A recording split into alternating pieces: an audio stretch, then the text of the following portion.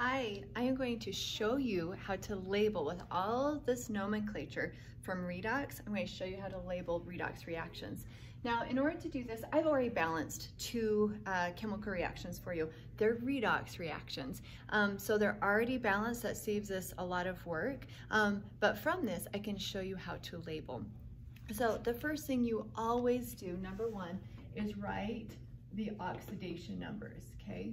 Write the oxidation numbers.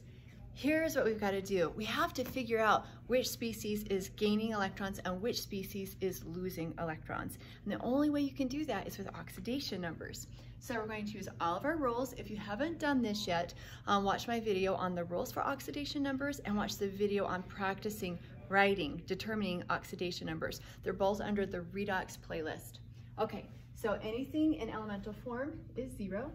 A monoatomic ion, so one atom with a charge, its charge is the oxidation number, so +1. Here I have an element in its, so elemental form, silver solid, so that's 0 oxidation number. And then this monoatomic ion, the copper is a 2+ charge, which means its oxidation number is a 2+. Okay, now you step back and you look and you figure out which species change oxidation numbers. Well, this one I picked an easy one because we only have two species, copper and silver. So I can see copper changes from a 0 to a 2+, and silver changes from a +1 to a 0. Write these lines, okay? Do the same as I do with these brackets. Now, this is the most challenging part, is looking at these oxidation numbers and figuring out, did they lose or did they gain electrons? Here's what you have to know. Whenever you see a positive oxidation number, it means that that has lost electrons. When you see a negative oxidation number, it means it's gained electrons. We're most interested in change from reactant to product. So do this with me. Copper, and because it's 0, I have this baseline that I call 0 right here. Copper goes from a 0, hasn't gained or lost electrons, to a 2+. Well, that 2+ is down by 2 electrons. So going from 0 to 2+, I lost 2 electrons. In that process, reactants to products, it lost 2 electrons. Let me do that again. Your perfect 0, and now you're down by 2. What happened? It lost 2 electrons. So let's write that down. Lose 2 electrons. Now I go to my little saying. Is this reduction or oxidation? So the saying, remember, is Leo the lion says grr. So we did lose electrons, oxidation. This is oxidation, okay? Oxidation. Now let's take a look at the silver. So silver, I'm going from a +1 to a 0. So again, +1, if this is my 0, +1 means I'm down by 1. I lost an electron. So I'm going from this +1, I'm down by 1 to a perfect 0. What happened? Well, if I'm down by 1 and now I'm perfect 0, it gained. From +1 to 0, this gained 1 electron. Now notice that I wrote 1. I'm looking just at the oxidation numbers, but this has a coefficient in front of it. I don't have 1 silver, I actually have 2. So what I've written here is that 1 silver is going to gain 1 electron. But if I've got 2 silver atoms, I'm going to multiply that by 2. Total, we are going to gain 2 electrons. 2 electrons will be gained. Now what's that called? Okay, gain electrons. Gain, here we go. Gain electrons, reduction. Reduction. So this is called reduction, all right? So the copper is oxidized and the silver is reduced. Let me say it again, copper oxidized, silver reduced. Now to do agents. Whatever is oxidized is called the reducing agent. I abbreviate that RA. Let me write that over here. RA stands for reducing agent. And then whatever is reduced is called the oxidizing agent. This is OA. I abbreviate OA. Oxidizing agent. Okay, now I know you're looking at this, and remember how I said in a previous video, if you're wearing a hat forward, turn it backwards, everything feels backwards when you're naming redox reactions. Let me try and justify why it's named this way.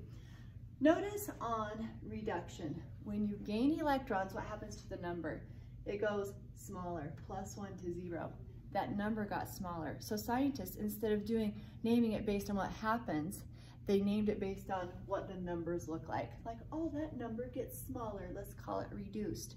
But in reality, it means we gained electrons. Oxygen, this is kind of interesting, or the copper. Oxidation, at one time, scientists thought that only oxygen was involved in redox reactions. And so oxygen being oxidized, that's why they gave it the word oxidation. Now, reducing and oxidizing agents, these actually make sense.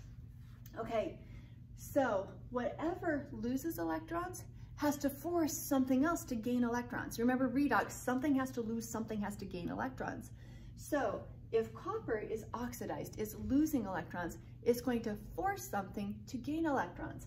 And that's why it's called the reducing agent. It forces something to become reduced. Likewise, whatever is reduced, whatever gains electrons, is going to force something to lose electrons. So whatever is reduced, gaining electrons, will force something to be oxidized, oxidizing agent, and lose those electrons. If it's easiest, just memorize it fills backwards. Whatever is oxidized is the reducing agent, and whatever is reduced is the oxidizing agent. Okay, let's do another one. And this one's going to be just a little bit more involved. It's not quite as simple as just having two atoms. Okay, so we're going to start with oxidation numbers, right? That's always where we begin. So number one, oxidation numbers. Oxygen's a -2. -2 times 3 is a -6. The net charge has to equal 0. So that means iron total has to be a +6. Now, I have 2 irons, so that means 1 iron is a +3. +3 times 2 gives me a +6. You're going to get really good and be able to do these in your head. If you still need to write out underneath the math, great, do it. But as soon as you can do it in your head, you just write out those oxidation numbers. Okay, oxygen has to be -2.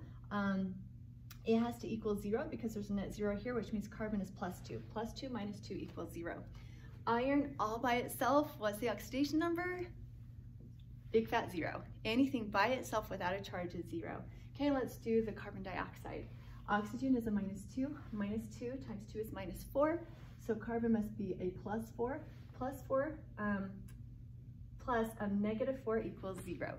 So we have our oxidation numbers. Now, number 2, you're going to identify species that gain or lose electrons, okay? That's our step 2. So step back and look. Can you see 2 atoms on reactant and product sides where their oxidation numbers change? Let's see, I see iron. We're going from a +3 to a 0. And remember, we always write the oxidation number for 1 atom. And then I see carbon is going from a +2 to a +4. Now again, the challenging part. Which one's gaining, which one's losing electrons? So let's think about it. Iron's going from a +3 to a 0. Again, +3 means we've lost 3 electrons. So I'm down by 3, okay? I'm going from down by 3 to a perfect 0. It means we had to gain electrons to get up to that 0. So let's write this down.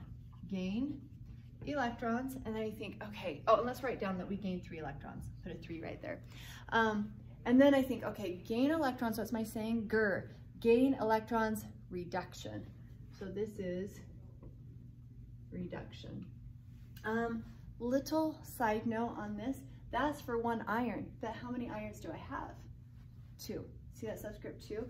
So I'm actually going to multiply that by 2 because I have 2 irons. It means we will have a total of 6 electrons gained or reduced. 6. The iron's reduced and it's 6 electrons gained. Now, whatever is reduced, which agent is that? I think just opposite. It's the oxidizing agent. So iron's going to be the oxidizing agent. Okay, now always check yourself. Don't go, oh yeah, so I know everything else is just the opposite. Think it through, check yourself, make sure it's correct. So now carbon is a +2 going to a +4. So visualize this with me, +2, I'm down by 2. And now when I go to the +4, I'm down by 4. So going from +2 down by 2 to +4 down by 4, we lost 2 electrons. So we're going to lose 2 electrons. Okay, so then I do my saying, Leo, lose electrons, oxidation. So that means carbon is oxidized. That is oxidation. Now that was for one carbon, but how many carbons do we have? 3. So 2 times 3, and that is going to give us 6 electrons lost. And whatever is oxidized, what agent is that? It's the reducing agent. It's going to have to force something else to be reduced. So that is your reducing agent. So after you identify species that are lost and gained, number 3, you label.